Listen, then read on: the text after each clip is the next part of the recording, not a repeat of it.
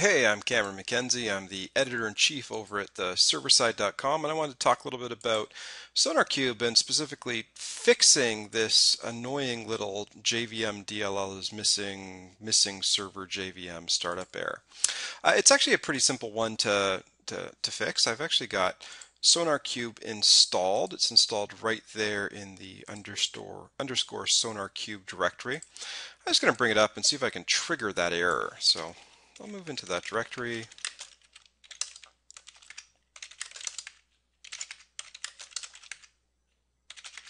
And now I'm in the right direction. I'm just going to say start sonar.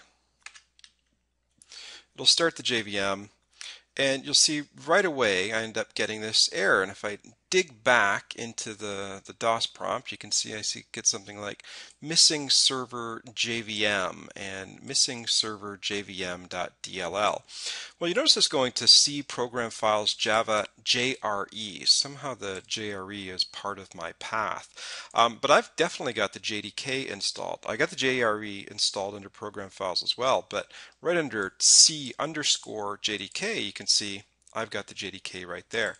And it's this java.exe file that SonarQube should be using, that java.exe file right there.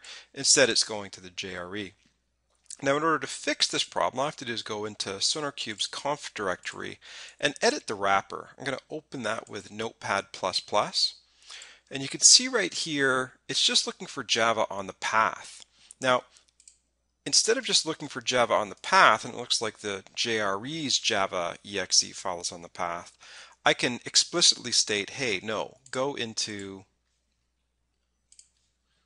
the JDK there, specifically the bin directory. I'm going to copy that just because that'll make sure I don't have any spelling errors, and go directly in there to find that java.exe file. So I'm going to save that file, save. And of course, I don't have the .exe extension on there, but you don't need that. You just have to make sure that it's pointing at your JDK's Java executable file.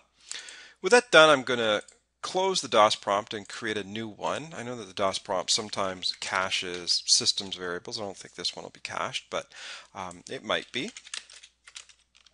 I'll move back into my SonarQube's bin directory and go find the folder where the start sonar.batch file is.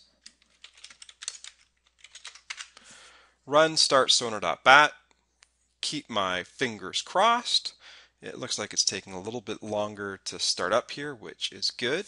I can also see that we are now going to see JDK 1.8 bin. So it's actually now using the JDK. And it should start up momentarily and allow me to go and access SonarQube from the localhost URL. And I think it's localhost 9000 on which I'm running. So I go to localhost 9000. Make sure everything's started up, of course.